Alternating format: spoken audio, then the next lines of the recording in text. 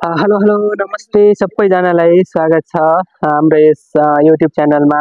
आउनुहोस् आजको भिडियोमा म तपाईहरुलाई फार्मेसी सुपरभाइजर पाँचौं लेभलको नयाँ पाठ्यक्रम ल्याएर आएको छु। भर्खरै मात्रै लोकसेवा आयोगले फार्मेसी असिस्टेन्ट पाँचौं तहको पाठ्यक्रमलाई परिमार्जित गरेको छ र यो नयाँ पाठ्यक्रम अनुसार हामीले लोकसेवा आयोगको इक्जाममा के प्रश्नहरू पढ्नुपर्छ त, कुन टपिक्सहरू पढ्नुपर्छ, कस्तो प्याटर्नको क्वेसनहरू आउँछ भन्ने बारे आजको भिडियोमा हामी छलफल गर्नेछौँ है त। हाम्रो यस पाठ्यक्रम योजनालाई दुई चरणमा विभाजन गरिएको छ। प्रथम चरण लिखित परीक्षा 200 पूर्णाङ्क हुन्छ भने द्वितीय चरण अन्तर्वार्ता 30 पूर्णाङ्क हुने भनेको छ। त्यस्तै प्रथम चरण लिखित परीक्षा को प्रथम पत्रमा सामान्य ज्ञान र सार्वजनिक व्यवस्थापनबाट हामीलाई एमसी क्वेसनहरू 20 वटा सोध्नेछ 2 अङ्कको भने सेवा सम्बन्धी कार्य ज्ञानबाट हामीलाई 30 प्रश्न 2 अङ्कको सोध्नेछ। यसको समय भने 45 मिनेट रहेको छ। हामीलाई यसभन्दा अगाडिको सिलेबसमा आईक्यू पनि राखेको थियो र अहिले भर्खरैदेखि आईक्यूलाई हटाइसकेको छ। अब भने हामीलाई सामान्य ज्ञान र कार्यालय व्यवस्थापन र सेवा सम्बन्धी ज्ञानबाट मात्रै सोध्नेछ। प्रथम चरणको द्वितीय पत्रमा सेवा सम्बन्धी कार्य ज्ञानबाट हामीलाई विषयगत प्रश्नहरू सोध्नेछ। छोटो उत्तर र लामो उत्तर लेख्ने प्रश्नहरू आउनेछन्। त्यस्तै 12 वटा प्रश्न छोटो उत्तर लेख्ने 5 अङ्कको आउनेछन् भने 4 वटा प्रश्न 10 अङ्कको लामो उत्तर लेख्ने आउनेछन्। यसको समय 2 घण्टा 15 मिनेट रहनेछ है त। परीक्षा भने हाम्रो प्रथम पत्र र द्वितीय पत्र एकै दिन हुने भनेर लोकसेवा आयोगले भनेको छ। द्वितीय चरणमा अन्तर्वार्ता भनेको छ। अन्तर्वार्ता हाम्रो 30 पूर्णाङ्कको हुनेछ है त। यहाँ चाहिँ केही महत्त्वपूर्ण इन्फर्मेसनहरू दिएको छ।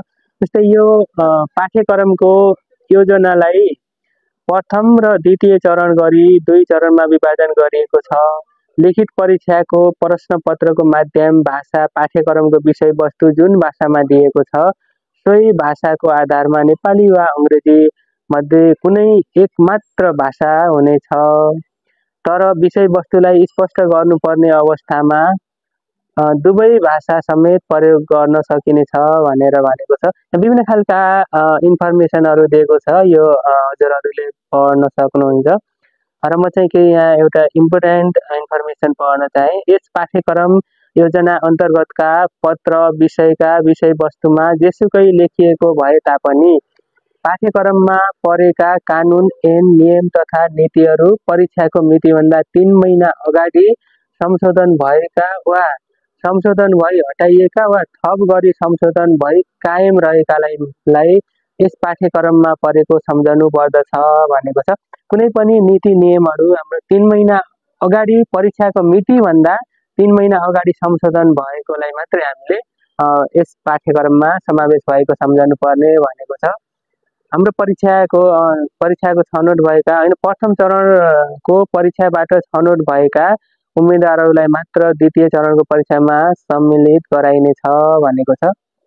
त्यस्तै हाम्रो अब यसभन्दा अगाडि लागू भएको माथि उल्लेखित सेवा समूहको पाठ्यक्रम खारेज गरेको छ भनेको छ। यहाँभन्दा पहिला भएको पाठ्यक्रम खारेज भएको छ र नयाँ पाठ्यक्रम लागू मिति 2080 10 महिना 22 गतेदेखि नयाँ पाठ्यक्रम लागू हुने भनेको छ।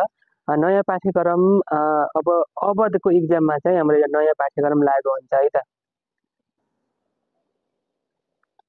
त्यस्तै प्रथम पत्र को हेरौँ हामी सामान्य ज्ञान र सार्वजनिक व्यवस्थापन तथा सेवा सम्बन्धी कार्य ज्ञान भनेको छ। सामान्य ज्ञान र सार्वजनिक व्यवस्थापनबाट खण्ड ए बाट 10 वटा प्रश्न 2 अङ्कको सोध्नेछ, टोटल 20 अङ्कको।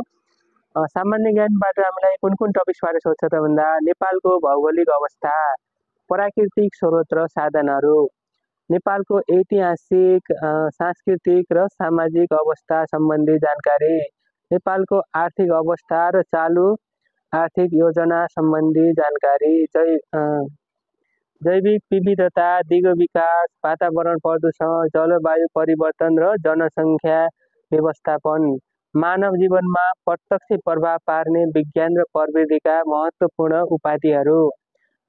जनस्वास्थ्य, रोग, खाद्य र पोषण सम्बन्धी सामान्य जानकारी। नेपालको संविधान भाग 1 देखि 5 सम्म र अनुसूचीहरू। संयुक्त राष्ट्र संघ र यसका विशिष्ट कीर्ति संख्या सम्बन्धी जानकारी। क्षेत्रीय संगठन सार्क, बिमस्टेक, एसियन र युरोपियन संघ सम्बन्धी जानकारी। राष्ट्रिय र अन्तर्राष्ट्रिय महत्त्वका समसामयिक गतिविधिहरू सोध्ने भनेको छ। त्यस्तै खण्ड बी बाट 10 वटा प्रश्न सोध्ने छ। कार्यालय व्यवस्थापन भनेको छ। कार्यालय व्यवस्थापनबाट हामीलाई कार्यालयको परिचय, महत्त्व, कार्य र प्रकार, सहायक कर्मचारीको कार्य र गुणहरू, कार्यालय स्रोत, साधन, परिचय र प्रकार, विभिन्न कार्यालय सम्बन्धी हाम्रो यस्ता सङ्गठनहरू, निजामती सेवा ऐनहरू, सङ्घीय क्षमताहरू बाट प्रश्नहरू विभिन्न खालका सोध्ने छ है त। त्यस्तै पाठ आइआईमा हेरौँ हामी। पाठ आइआईमा हेरौँ सेवा सम्बन्धी कार्य ज्ञान। यहाँदेखि चाहिँ हाम्रो एकदम आफ्नो विषयवस्तुसँग रिलेटेड प्रश्नहरू सोध्ने छ सेवा सम्बन्धी कार्य ज्ञानबाट। 30 वटा प्रश्न सोध्ने छ 2 अङ्कको एमसी क्वेसन यहाँबाट है त। Development of pharmacy and drug legislation in नेपालबाट हामीलाई सोध्न सक्छ। जस्तै औषधि ऐन 2035, औषधि ऐन कहिले संशोधन भएको थियो, विभिन्न औषधि ऐन 35बाट होइन, नेसनल ड्रग पोलिसीहरूबाट सोध्न सक्छ। त्यस्तै डिस्पेन्सिङ एन्ड हस्पिटल फार्मेसीबाट सोध्छ होइन। त्यस्तै इमर्जेन्सी एन्ड फार्मास्युटिकल केयरबाट सोध्छ। त्यस्तै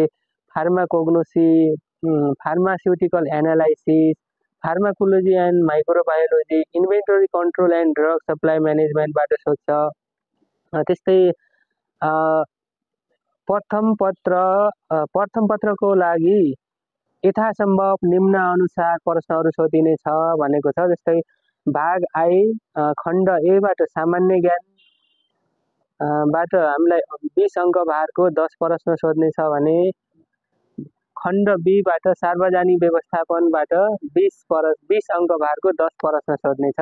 त्यस्तै भाग आइआईमा सेवा सम्बन्धी कार्य ज्ञानबाट हामीलाई 60 अङ्क भारको 30 प्रश्न 2 अङ्कको सोध्ने छ।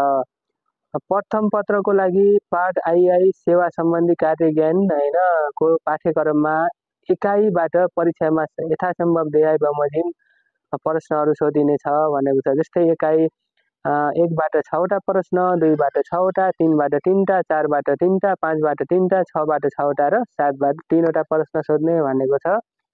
त्यस्तै द्वितीय पत्रमा आयौँ होइन, पेपर आइआईमा आयौँ सेवा सम्बन्धी कार्य ज्ञान। यो चाहिँ हाम्रो अब लिखित इक्जाम हुनेछ। यो खण्ड एमा छ 50 अङ्क भनेको छ। सेक्सन एबाट 50 अङ्कको सोध्ने भनेको छ। जस्तै development of pharmacy and drug legislation in Nepal, dispensing and hospital pharmacy,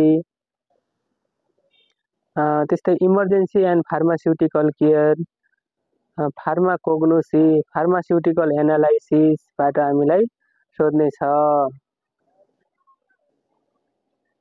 त्यस्तै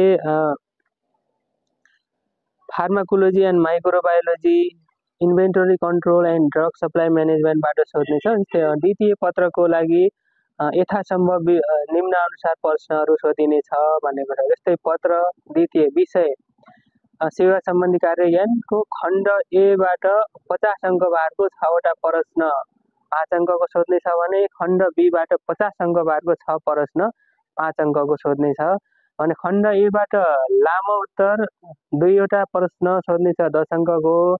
खण्ड बीबाट पनि लामो उत्तर 2 वटा प्रश्न सोध्ने छ 10 अङ्कको है त। आजको भिडियो हाम्रो यति नै हो। कृपया तपाईहरुलाई कस्तो लाग्यो, जस्तो लाग्यो त्यस्तै प्रतिक्रिया दिन नबिर्सिनु होला। धन्यवाद।